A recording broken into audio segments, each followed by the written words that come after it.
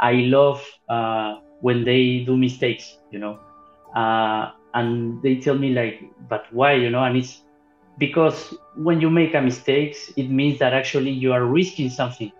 You are trying to go farther or beyond something that and you are taking a risky path, to achieve something, of course, better.